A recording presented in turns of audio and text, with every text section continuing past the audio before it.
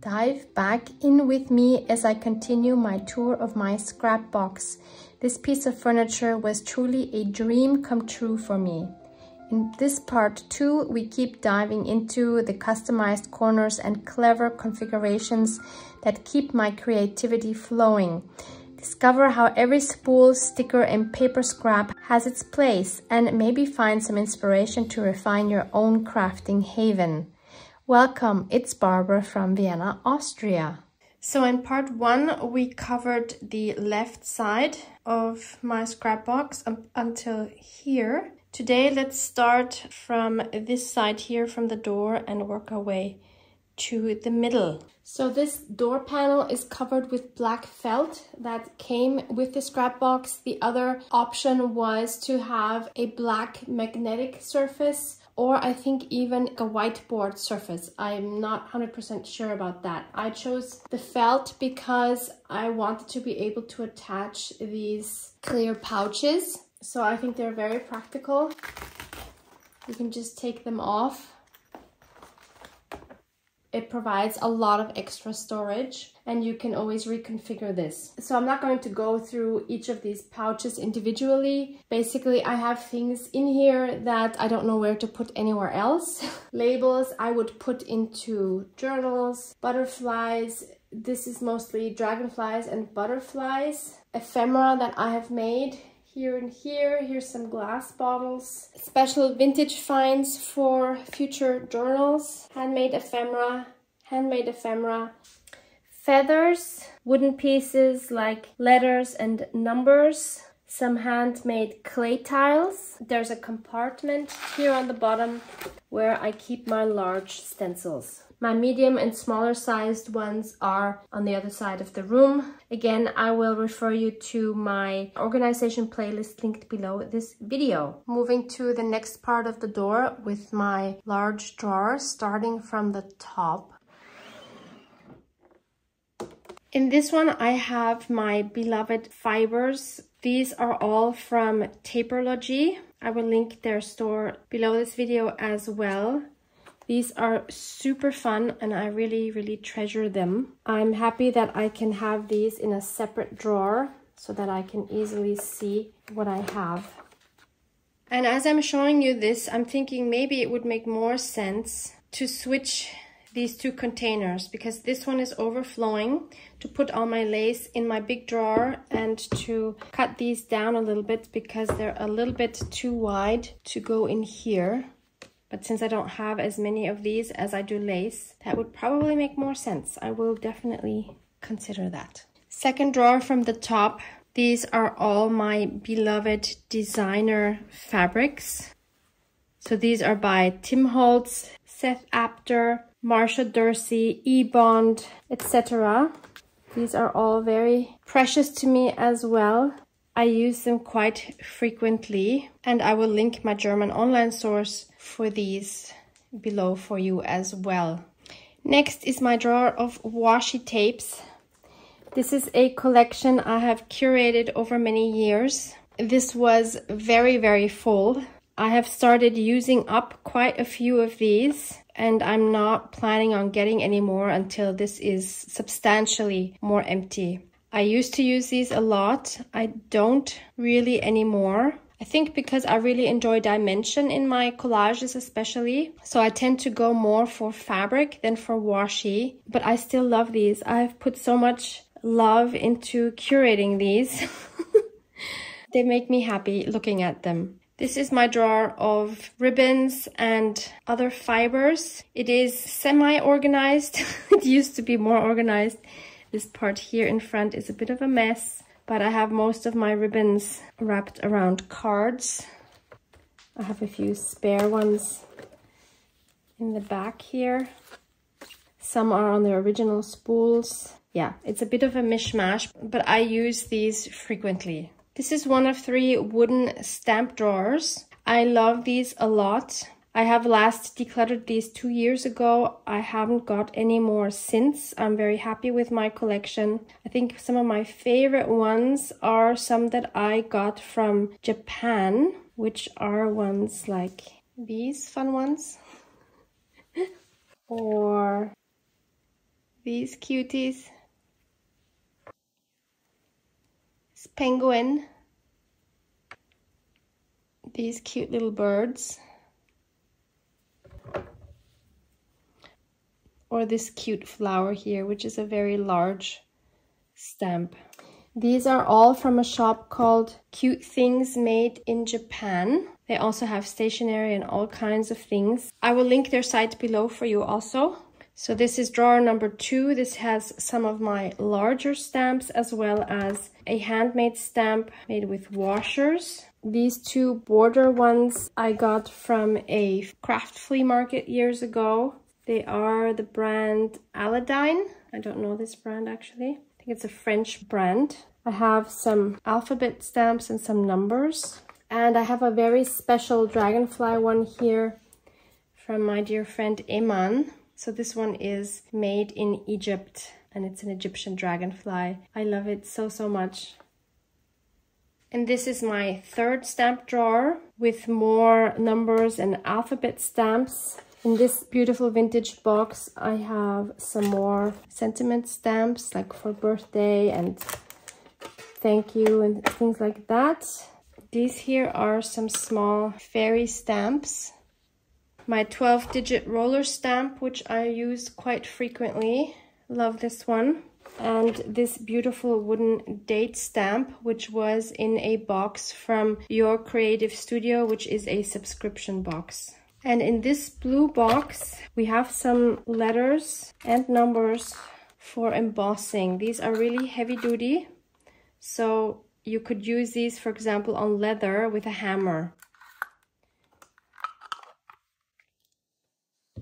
In this box back here, I have more vintage stamps that I have been gifted. These are numbers. Really, really great stamps. And then I have a collection back here. This is all the same company. These are tiny, but they are the cutest. I buy these locally. This is the logo and the name, Djeco, D-J-E-C-O. Not sure if these are easy to find or not. So for example, this is a tea set. They're just so cute and they stamp so well. This is a birthday set, which I only actually got, oh, these are tumbling, because of the distressed numbers. Love those. Then here's one with adorable hearts. And this, I think, was my very first one. This is so cute. Look at these cute little creatures. Next, I have a few drawers with paper scraps. This one is handmade collage fodder. So this is a very fun one.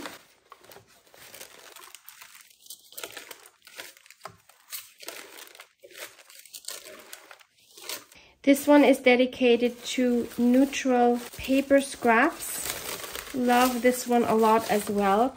These are great for making backgrounds for collages.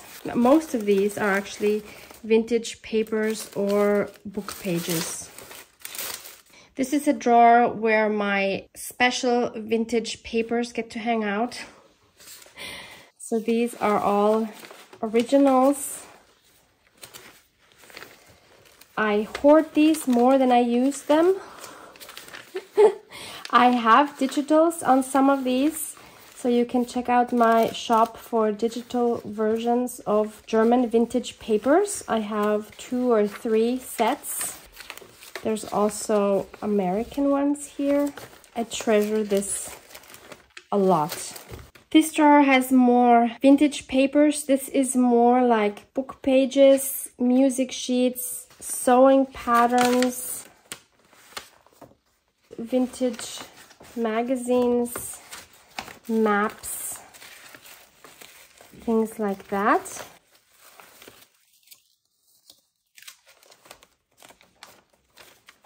This is very special. This is a piano roll with some piano paper. This is awesome. I think sometimes you can find these in like estate sales. And then here's some tissue paper, which is not vintage. I got this at a party from a food truck years ago. It's really fun to use in collages. This is a real treasure box, treasure drawer. It has mostly Tim Holtz things, and all of these things from this box were gifted to me by Sweet Debbie from the US. She had all of this in her stash. Some of these things are no longer available. So these are items I tend to also hoard more than I use them. So we have some Tim Holtz paper dolls. We have some milk caps, trinket pins. Love these.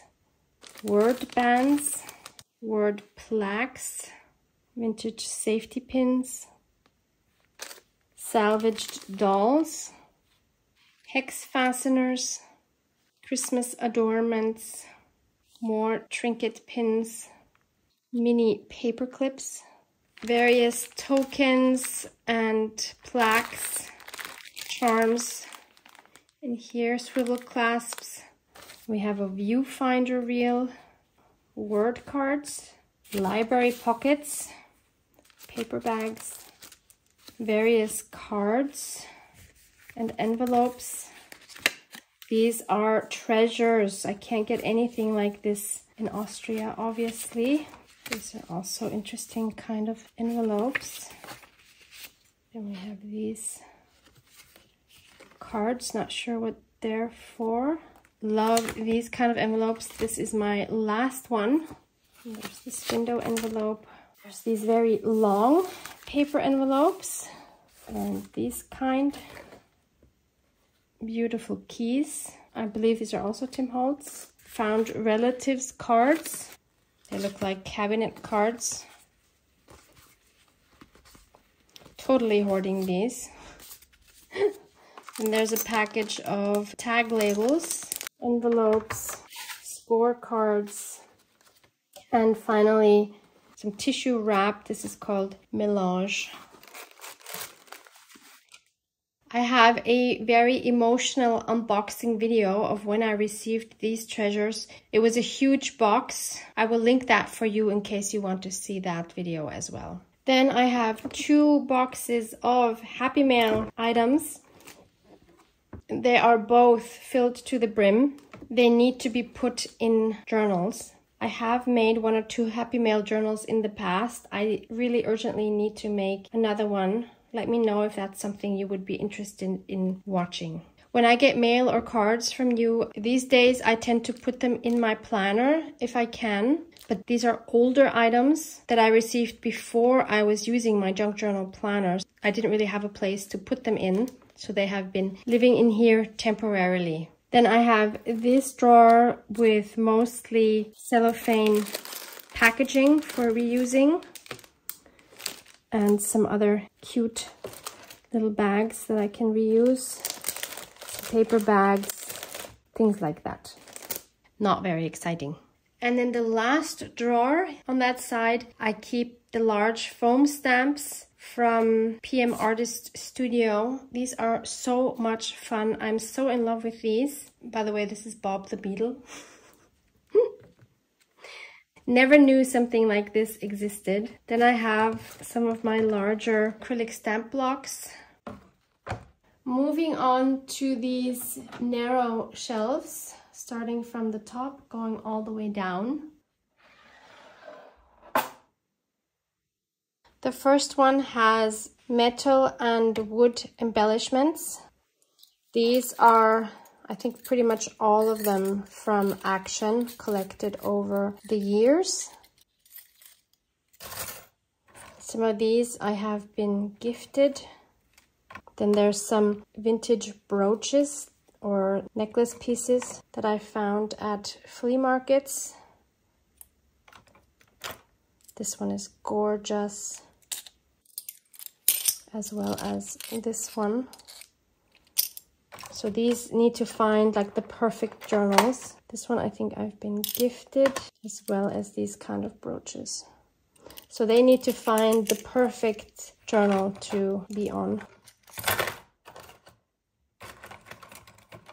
Box number 2, not very exciting. 3 different compasses. Next one, also not very exciting.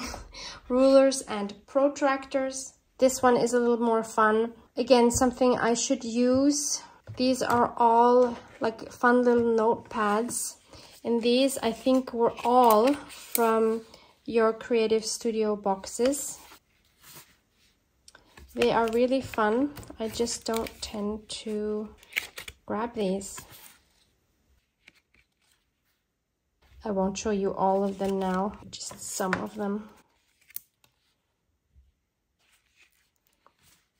I mean, they're really cute.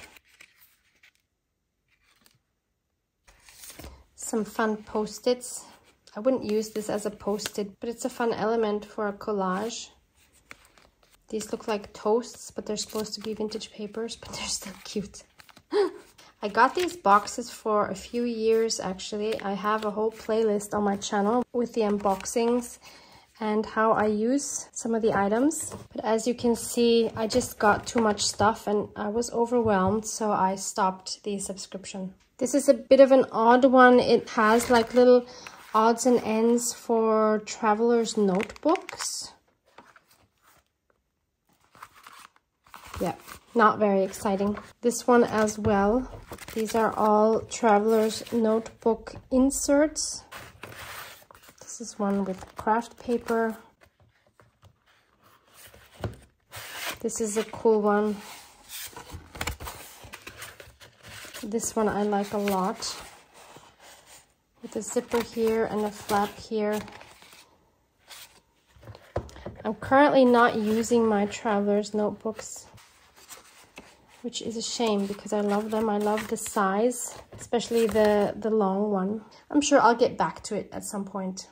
I do have this one next to my desk. It's an original one. I love the combination with the red elastic. Then I added this on top, added these charms. Haha.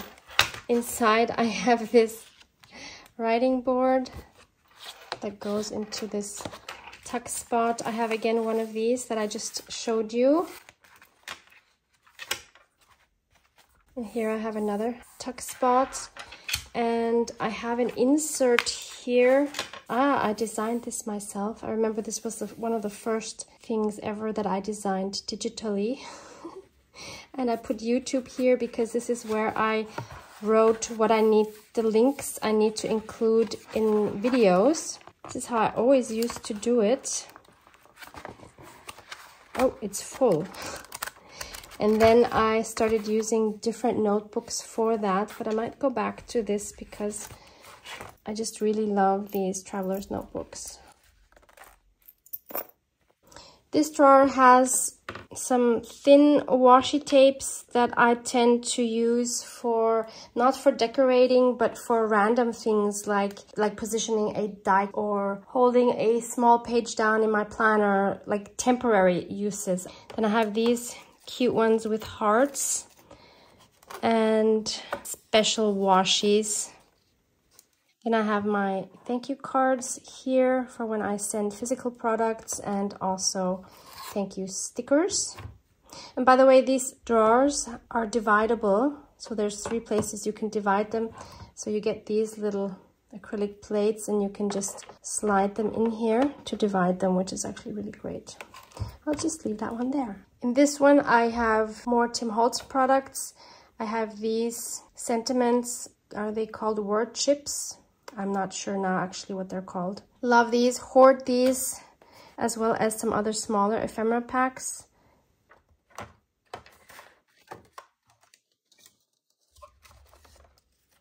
This one is where I keep my adorable label maker, which I was gifted by my dear friend Honey. It's called Make ID. You connect it to your computer and there's an app on your phone, what you want to write on the label. And then when you print, it comes out here and then you can cut it here. It's just the cutest thing ever.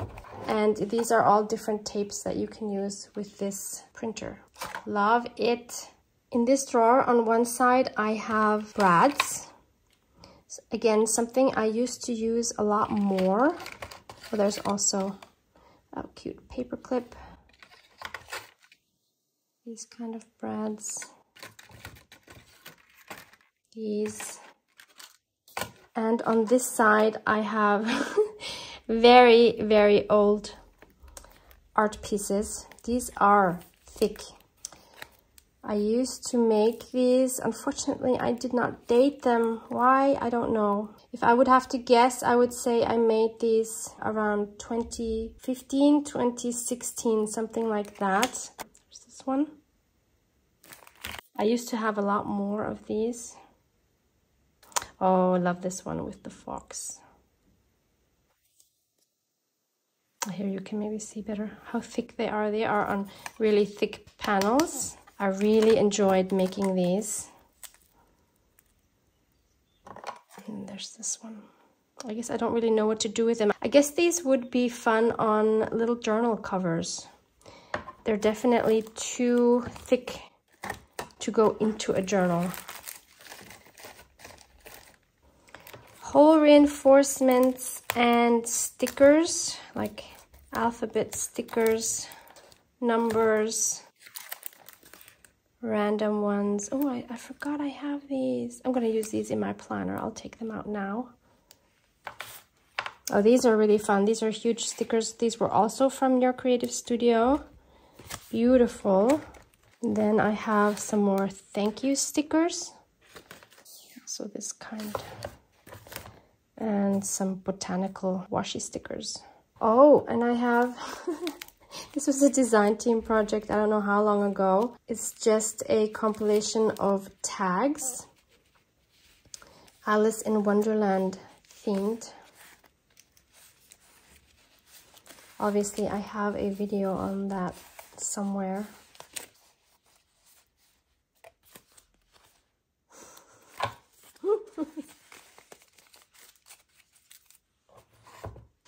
More traveler's notebook style notebooks, as well as these two. Don't remember where I bought these from. It was local. Super cute. They're not quite the traveler's notebook size. They have craft paper inside. Such adorable covers. And this is the last one of these boxes. This has a whole bunch of paper bags. And since this drawer is all the way on the bottom, I totally forgot that I had this. So I never think about using these. These are super handy. I should use them more often. Oh my goodness. And there's really, really cute ones here. Oh my goodness. These are adorable. I really need to use these. Wow. Had them forever. These are stunning. Don't ask me where I got these. I've had these such a long time. So I moved these envelopes up now so that they're more in my sight, and I will hopefully start using these. So next, let's move on to these big drawers here, again starting from the top. So this top drawer holds some pouches, which are great for traveling. This one is fun. Sorry for the glare. Be bold or italic, never regular. But by far my favorite one, most treasured one, is this one. I ordered this from the artist Roxanne Evans Stout. You might know her. I adore her work so much, and I adore this beautiful dragonfly pouch. Yeah, and then we have this one. I think this is from the US. And underneath I have some tissue papers. I use these sometimes for wrapping physical products. Don't have a whole lot. Some of these I actually brought back from the US from vacation because tissue paper is actually not as easy to get here in Austria as you might think, and when you do, it's actually quite expensive. This next drawer is for card making, so it's a mixture of stamps with sentiments for birthdays and such, cardstock that I would use to make cards, envelopes and those kind of things. I used to make cards for colleagues a lot, especially for Christmas, when I still worked at the school, which was my last job before I started my own creative business. These are mostly just remnants from that time. I don't really make a lot of cards anymore. This drawer has random papers in it. There's cardstock as well. There's all of these absolutely stunning thin ones. These are all from Taperlogy.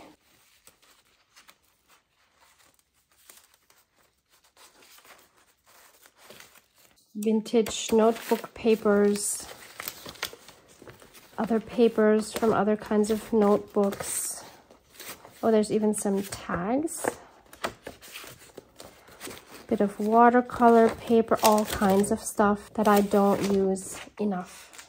Then I have 2 drawers of 12 by 12 cardstock. I have decimated this a lot over the years. I had a lot more, but again, I've curated these over the years. I don't tend to use these a lot anymore, but sometimes it's handy to have some. This box is a bit of a mess. This is where I go to find sentiment stickers.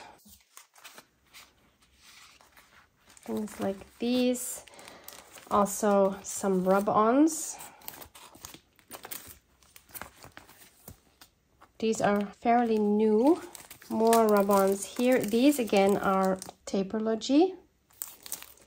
Then I have some of my logo stickers that I had printed with Canva. Oh, forgot about these. Transparent things.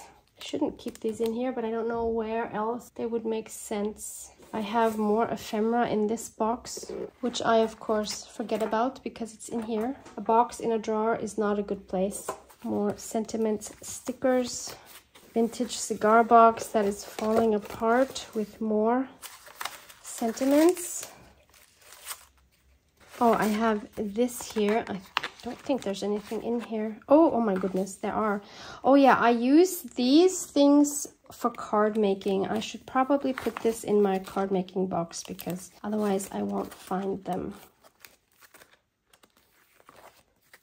And I think this holder, which is actually quite nice, is also from Cute Things from Japan, where the wooden stamps are from. And some of these stickers are from there as well. Second to last drawer, this one has smaller designer cardstock as well as Project Life cards.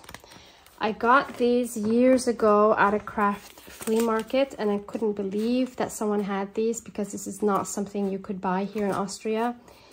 Don't hardly ever use them. Don't ask me why. These are some really fun papers. Again, Your Creative Studio.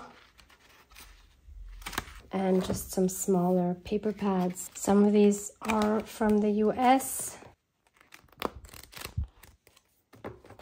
These definitely are.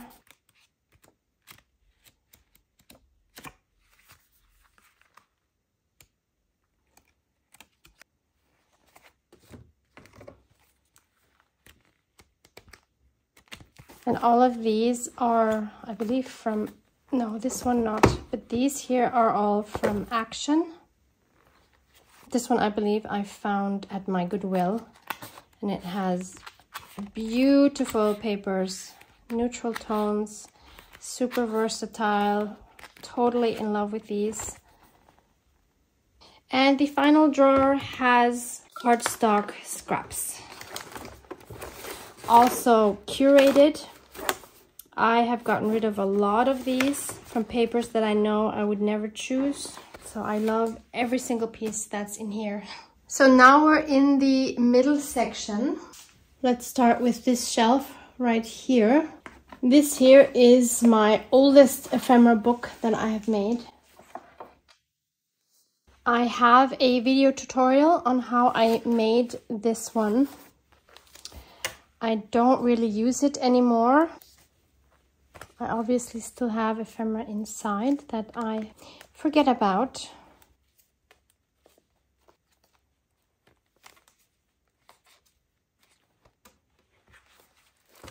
I'm not sure how many years ago I made this, but it's been a while.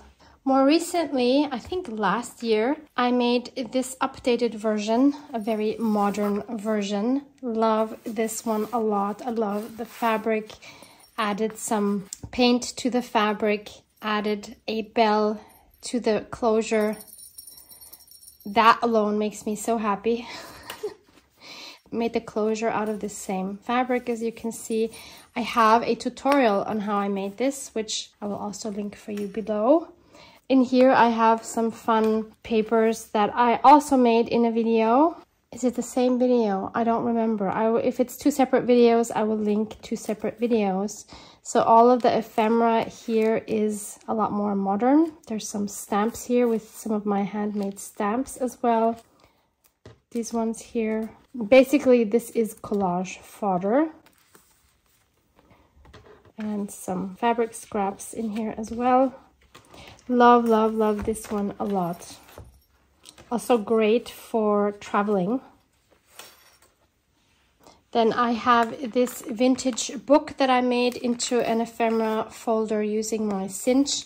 I have sold some of these in my shop as well. And by the way, I have more coming. I'm in the process of collecting more of these beautiful vintage book covers. Once I have a bunch, I will make the custom envelopes for each journal, and then I can bind them. So thank you so much to all of you who have bought these in the past, who have written me emails that you would like to buy one and are currently patiently waiting for more to arrive in my shop. These book covers are not so easy to find. Then I have these two little notebooks, which I have covered myself. This was a vintage stamp album.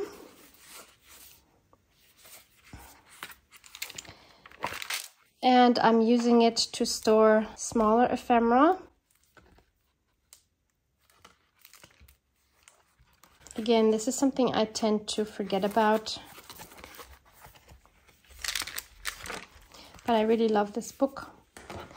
This one was also a vintage stamp album that I covered.